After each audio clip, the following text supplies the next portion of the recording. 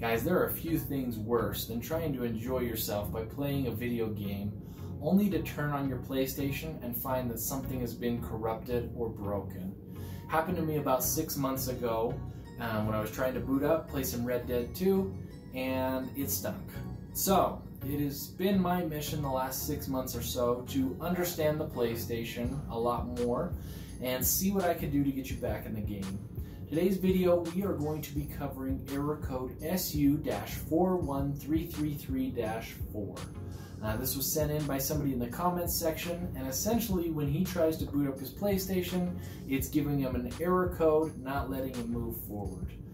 We researched it. Looks like for the most part it's a pretty simple fix, so let's go ahead and jump in. What we're going to need is your broken console and a controller.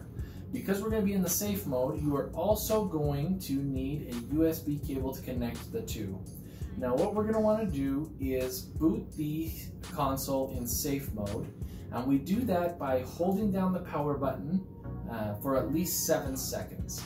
You'll hear it beep that first time, continue to hold down the power button until you hear it beep the second time, then you can go ahead and release it and it will bring you to the safe mode screen. So let's go ahead and jump over to the monitor and I'll show you what that looks like. Okay, so you can see here that in the safe mode menu, it's telling us that we need to connect a DualShock controller using a USB cable, then press the PlayStation button, and then it takes us to our safe mode here. Now in the safe mode we have a variety of options. And the ones that we're going to be focusing on for this fix are options 5, 6, and 7.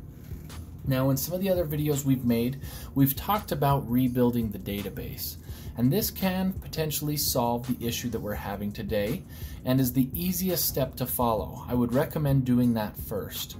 To rebuild the database, you would go ahead and select option 5 and click OK to rebuild the database. What that's going to do is search the hard drive on your PlayStation for corrupt files and delete those.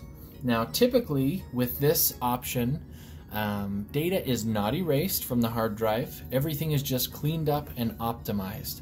And hopefully by doing that and rebooting the hard drive, it will clear whatever is causing that error and you'll be able to log in normally. Now be aware that this step can take up to a few hours depending on how much stuff you have on your hard drive. So just be prepared to let it do its thing.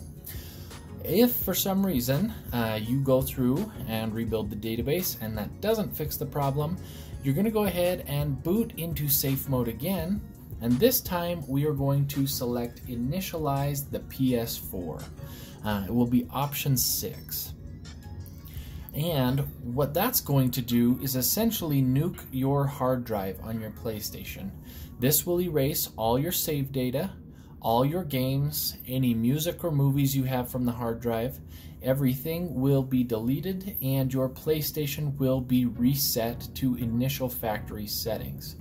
Now fortunately, you can re-download any games you may have, and I will have a link to how to do that in the description of this video. It's very simple, and you will be able to back up most of your games and retrieve that save data if you are a PlayStation Plus member.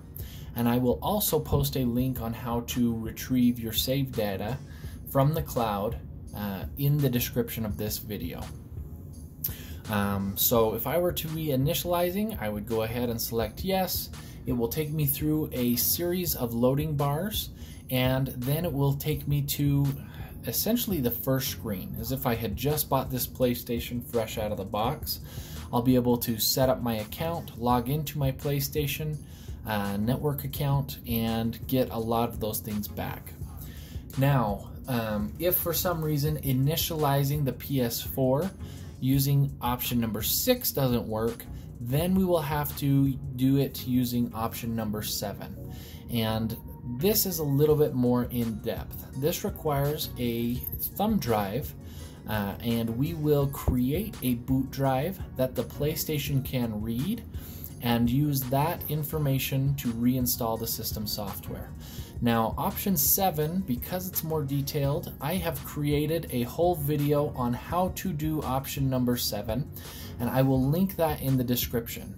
But those will hopefully fix anything that you're running into. Like I say, I would start with option 5, then if that didn't work, move to option 6, and finally if that doesn't work, move to option 7. I would love to make more of these videos. Let me know what issues you're running into, and I will help get you guys back online. Appreciate you watching, subscribing, and we will catch you next time.